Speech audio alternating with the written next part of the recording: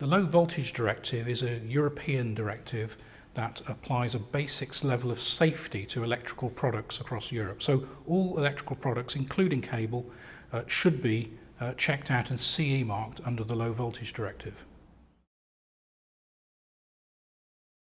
The Low Voltage Directive has been active for many years, but it's only a very basic safety level. The new recast directive introduces new requirements on a number of other parties in the chain, for example distributors and wholesalers.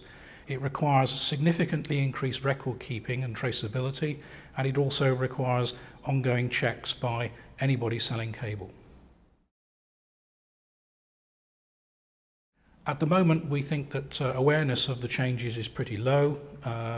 I know that some people are beginning to get to grips with this, but certainly in terms of the record keeping side, that they've got a long way to go yet.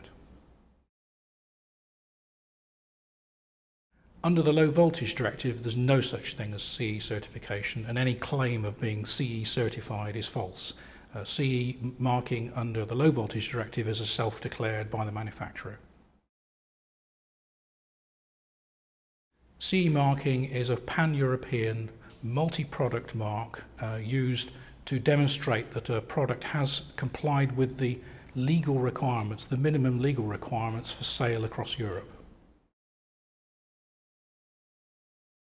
CE marking is a requirement of the Low Voltage Directive, so all electrical products, be it a hairdryer or a drill or a washing machine or a cable, must be CE marked.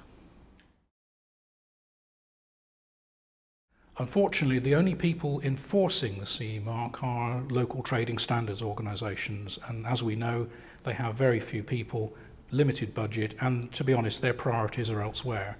So it is up to the industry, the buyers, to check whether the CE mark is valid.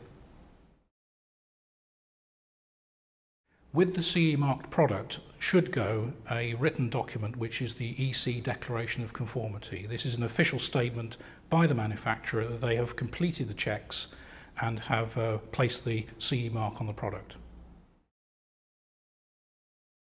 The cable markings are important because they're the only thing that will be left on a cable after installation. All the packaging, the reels, the information, data sheets will have been probably thrown away, and the marking remains for the end user.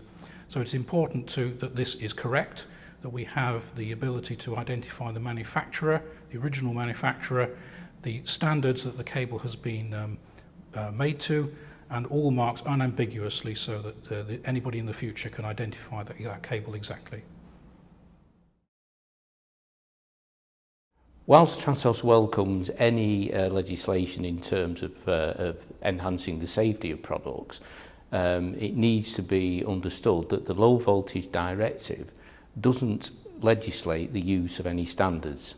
It's basically about enhancing the quality of the products. And as such, Tratos would take the view that it would be much better if there was third-party mandatory legislation in terms of the product standards.